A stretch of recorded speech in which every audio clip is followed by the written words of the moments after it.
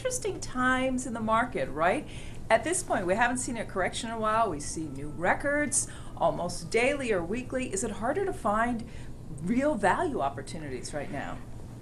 Well, it certainly is harder than it was 2 or 3 years ago when people thought we were going to go off the deep end for a second time. But people don't realize that over the course of 20 years, you spend 80% of the time not in a horrendous market and not in a spectacular market, somewhere in between.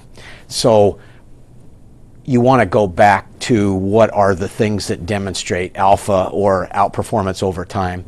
So strong balance sheets, consistently high profitability, earnings consistency, things like that. You want to lean on those more, because when everything is fully valued, you'd much rather own a very high quality thing that's fully valued than something that's not. I want to get to some of your stock picks because they're interesting names, and they are some stocks that have not done that well. eBay being one of them, woefully underperforming the NASDAQ. It's had issues with PayPal, management changes there. Carl Icahn had all sorts of things to say about eBay a couple months ago.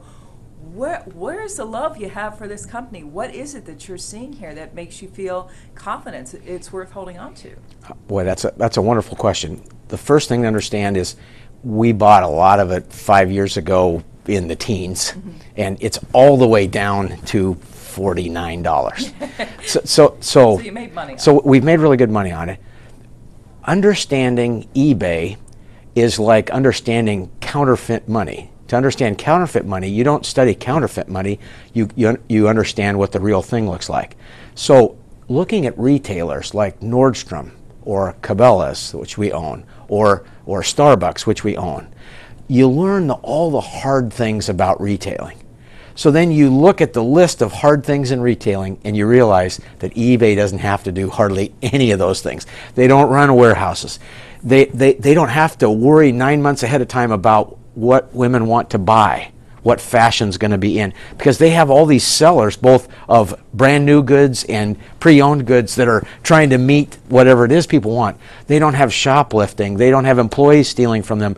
They don't have sites, physical sites. So all the difficult things about retailing they don't have, which means that the market should put quite a premium on their earnings and their free cash flow, and that's not the case, which keeps it being an excellent idea. We're actually much more fearful that something will happen to interrupt their long-run success